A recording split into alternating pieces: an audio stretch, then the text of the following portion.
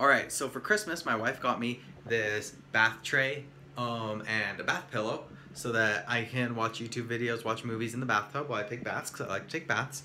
And the other day, so like I think 2 days ago, I was sitting in there and I had to like bend over, and I was like bending over to pick up my phone or something like that, and I bumped the wooden piece right there. And if you can see here, the wooden piece is barely hanging on the ledge there, and so I bumped it and it slid off like that, and then it fell. And then my computer went with it and it went all the way down into the water and was like half covered in water. And so after that it went kind of black, the screen turned black, didn't work anymore. It worked for like 2 minutes and then this all happened, and so it went black and it wouldn't work. I looked up some stuff on the internet and figured out how to fix it.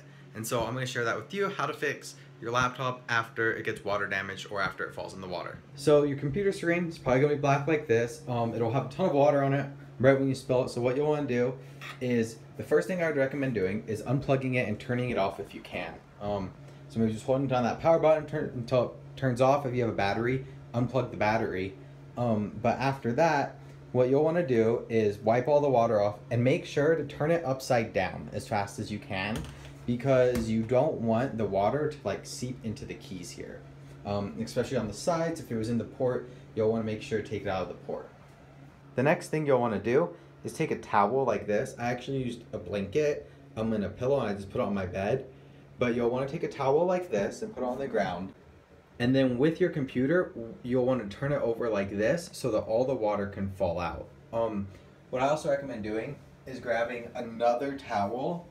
And so mine fell in on this side with all the ports, and so the ports had some water in it too. And so you can tilt your computer up like this and kind of put a towel under there. You can put something else under there, a pillow, so that you can kind of stack it so that the water spills out. If you got a lot of water in there, what you might want to do is to actually take it and put it up against the wall like that.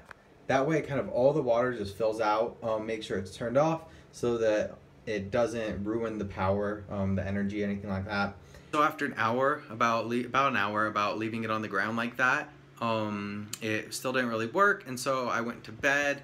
Then I woke up, and in the morning, I think it was like 5-6 hours later, because I was up at 4 a.m. in the morning doing this, but it turned back on. It kind of booted up a little bit slowly, and things like lagged for a little bit, but after a while it started working and everything was fine, and it's been good for about 2 to 3 days.